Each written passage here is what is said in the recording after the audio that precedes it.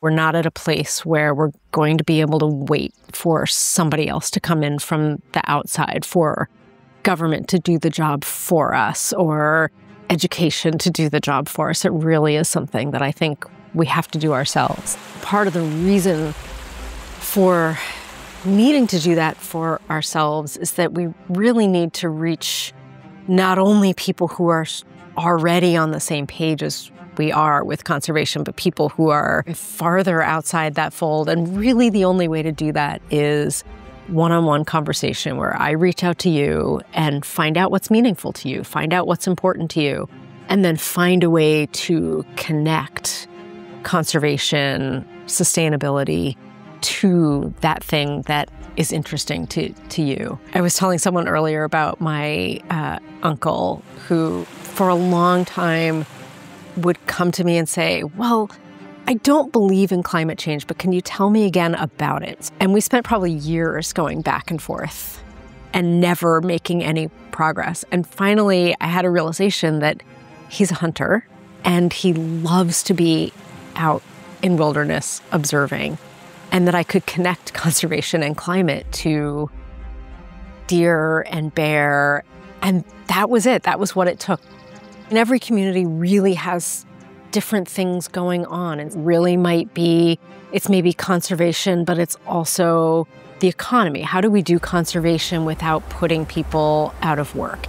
In other places, it might be conservation and education, or conservation and economic growth, or conservation and. So, if every community has a slightly different issue that they're facing, even the conservation might look different. In some communities, the conservation might be about needing more green space or more parkland. In other places, it might be about restoration or coevolution of community. And so what working in a community allows you to do is to tailor what's happening to what's going on in that particular space, what people need, what people are afraid of, what other problems they see. We can sometimes use government or policy to put in place the structures that make that easier for communities to do, but it really is going to be all about communities kind of taking that on and driving it forward in the way that makes the most sense for them.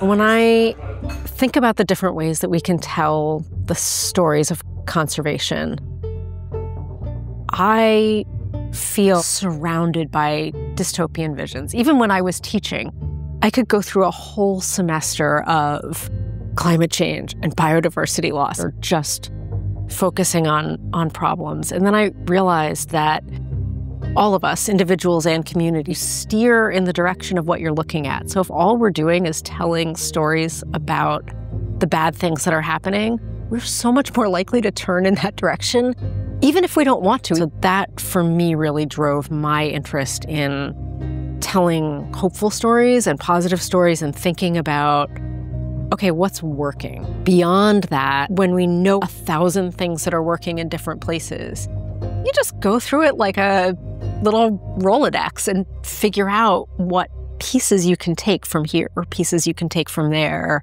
to put them together to say, oh, this might work in my community. I'm going to try this. So am I optimistic about humans managing our way out of this? Manage is a fraught word. I don't know if we're going to manage our way out of it. I don't think we're going to control our way out of it. I don't think we're going to talk our way out of it. I do think we're going to find a way out. I'm not sure what the right verb is in there. When I look at the database that we've collected of about 1,000 projects that people are doing trying to improve their, what I would call a social ecological system, they're almost trying to joy their way out of it or commune their way out of it. What people are often trying to do is connect themselves or their community to nature. So they're going to regreen a vacant lot, or they're going to, take some ecosystem and restore it. And in the process of getting people to do that work, they also end up connecting the community. And that connection of people to nature, people to people, often nature to nature, somehow putting those three things together sort of grows your way out of the problem. To me, that's where I'd like to see conservation, whether we continue to call it conservation or whether there's a word for what it is that we're building, that it comes with a spirit of play and improvisation and engagement.